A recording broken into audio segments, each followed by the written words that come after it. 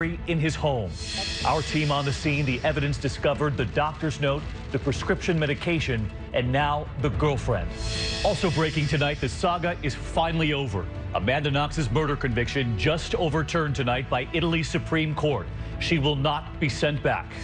The deadly explosion, the search for the missing tonight, survivors jumping to safety.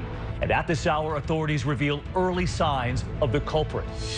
Federal charges tonight, the police officer indicted after this takedown of an Indian man, after a neighbor reports a suspicious man in the neighborhood. He was a grandfather visiting his family. And behind the wheel, the driver's ed teachers who think they're teaching a real student. They had no idea she's a professional racer. From ABC News World Headquarters, this is ABC World News Tonight with David Muir. Good evening, and we begin with two breaking stories. Amanda Knox and that murder conviction overturned. There will be no extradition to Italy, and we're in her hometown in Seattle in just a moment. But first, new developments in the case of that downed jet, the co-pilot locking the captain out, flying straight into a mountain. Tonight, what we've just learned about him and this new image of him running in Germany. Of course, part of his flight training right here in the U.S. Investigators now finding clues in his home, prescriptions, a note from his doctor saying he was too sick to work. At the crash site tonight, the remains of the victims being lifted out. An American flag honoring the 3 American victims. And tonight, we now learn about his girlfriend and his mysterious hiatus during flight training. We do have team coverage again tonight. ABC's chief foreign correspondent, Terry Moran, where evidence has been hauled away in Germany. He was an avid runner, the picture of health and youth. But investigators now say Andreas Lubitz had a secret that turned homicidal. They are scrutinizing his last 24 hours. The day of the crash, Lubitz left his apartment in Dusseldorf. Neighbors say he shared it with a girlfriend. You see those 2 names on the buzzer. He went to the airport in the morning, flew to Barcelona in the same plane he would later crash on the return flight over those same mountains. Tonight, police searching that apartment again after their bombshell find last night. A torn-up note from a doctor determining that on the day of the crash, Lubitz was too sick to work, and prescriptions for medications also trashed. That note never delivered to the airline. Stützt nach vorläufiger Bewertung die Annahme. The deceased hid his illness from his employer and colleagues, the prosecutor says. And tonight, an unconfirmed report in the Wall Street Journal that Lubitz was seeing a psychiatrist. As we learn, he apparently struggled for years.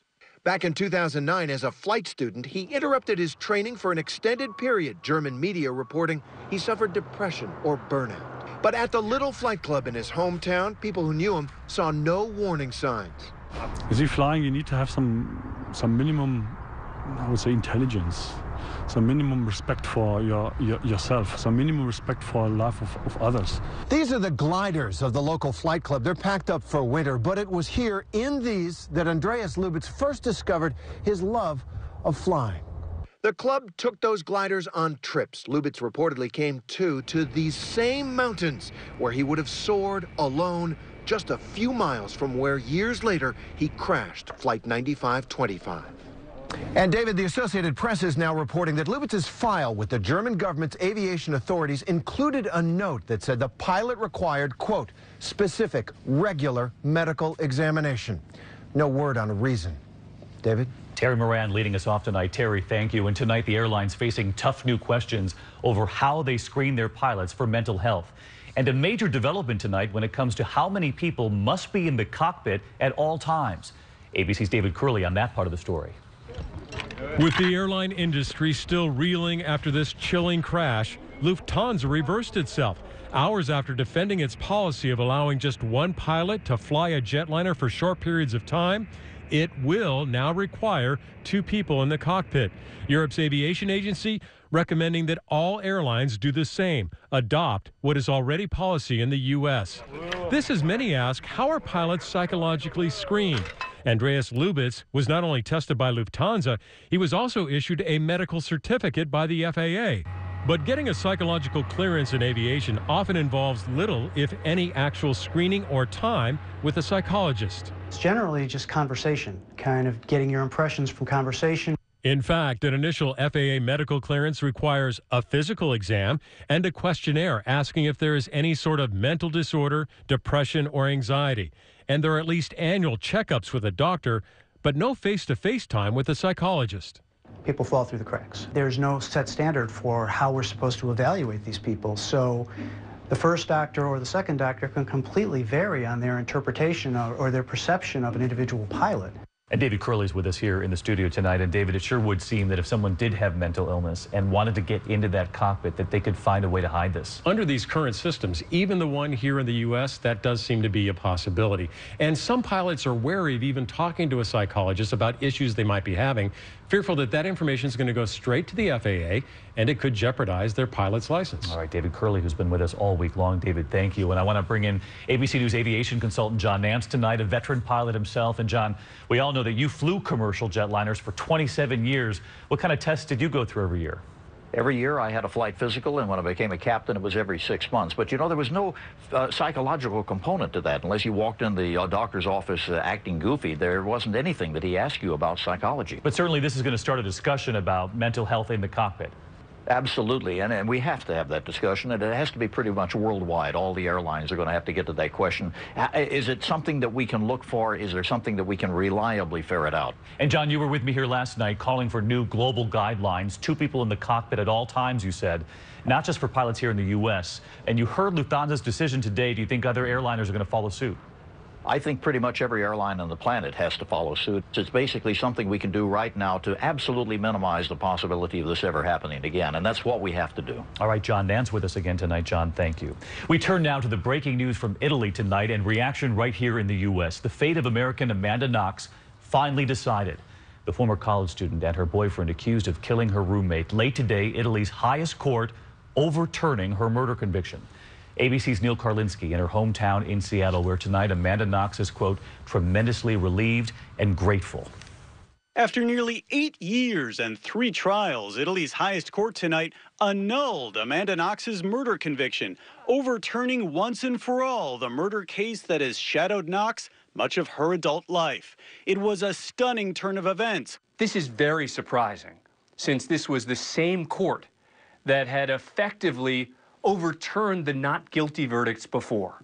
In fact, most expected the next battle would be over extradition and the question of whether Knox would ever return to Italy, something Knox herself was adamant about. I will never go willingly back to the place where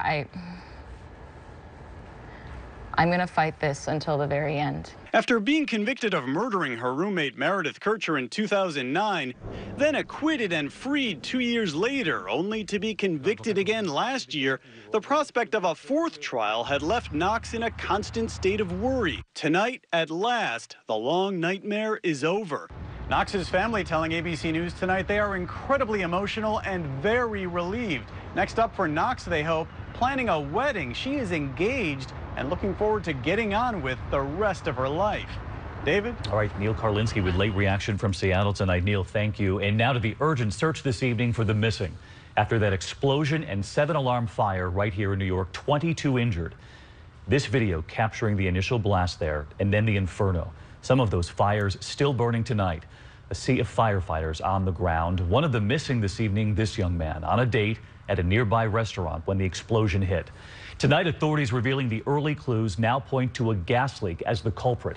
ABC's Ron Claiborne on the scene again tonight. This is how it looks tonight. 3 buildings obliterated. What was once homes of dozens of people, now just a huge pile of rubble. This video shows the chilling moment when the initial explosion rocked a ground floor sushi restaurant. Tonight, at least 2 people remain unaccounted for. A busboy at that restaurant and 23-year-old Nicholas Figueroa, who was there on a lunch date. So now when he's not here, we're barely falling apart now. Like, he's not going to be in our family if we don't find him. New York City's mayor said today early signs point to someone tampering with a gas line. Gas leaks were the suspected cause of a massive explosion and fire in East Harlem last year that killed 8 people.